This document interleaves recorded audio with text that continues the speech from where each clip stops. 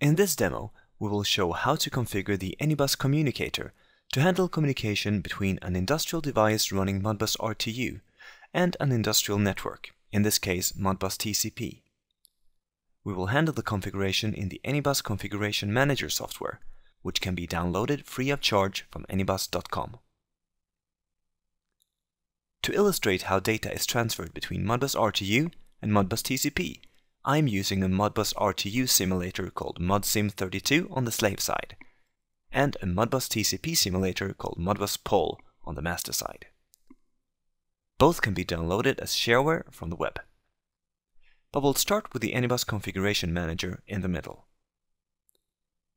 To create a new configuration, I click the New button and start adjusting my configuration. First, I have a look on the controlling network or fieldbus side. I know that the IP address for my Modbus-TCP network is 192.168.0.5, so I specify this. The rest of the default settings for the controlling network are OK for my configuration.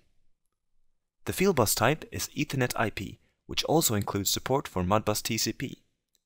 If I'm using a communicator with the article number AB7007 or AB7034, I choose Ethernet IP. If I'm using the newer communicator with the article number AB7028, I use the dedicated choice for Modbus-TCP. I now turn to the sub-network side, which is the slave device running Modbus-RTU. Here I change the baud rate to 19,200, which is the default setting for Modbus-RTU. The rest of the settings here are OK for my configuration. On the sub-network side, I rename my first node to Node 1. This is my slave device. Under this node, I will set up how I want the data to flow to the device and back to the communicator. First, I need to decide where to put the data that I read from the slave. To do this, I right-click and select Add Command. I choose Read Input Registers since I want to read from the slave. In the query, I check that the starting address is 0 and then select the quantity of input registers. This specifies how many registers I want to send in the query to the device. I set this value to 10. The value is automatically changed to the correct hexadecimal value. I then turn to the response. Since I sent 10 registers to the slave and each register includes 2 bytes, I will receive 20 bytes back from the slave. I also change my input registers to say that it is a data length of 20 bytes and that I want this to be placed in data location 0. I now go back to my Node 1 in order to set up a command to write to the slave. Just as before, I right-click and choose Add Command.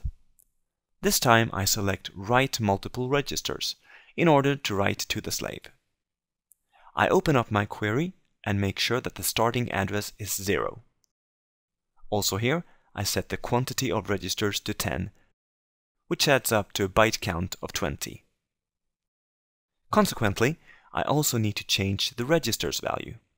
I set the data length to 20 and the data location to 0200, which is where the write area of the memory starts. Moving on to the response, I double check that the starting address is 0 and the quantity of registers is 10. I am now finished with my configuration. Since I am already connected to the communicator, I click Download to download my configuration to the communicator. I can select a name and password for this configuration, but choose not to do so at this time. This concludes the configuration, and I can move on to check that it is working properly.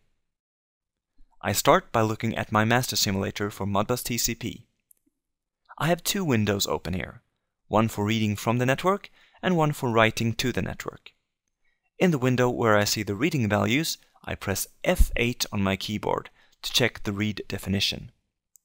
Here I set up a Modbus-TCP read command. I can see that we are reading from slave ID 1. The Modbus command is read input registers, the register start address is 0, and the number of registers is 10. If I look at my write definition, I can see that this is OK as well.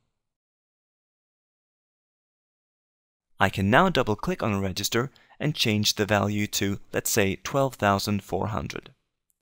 I click Send and then turn to my slave simulator, where I can see that the value 12,400 has been correctly transferred to the first holding register of the slave.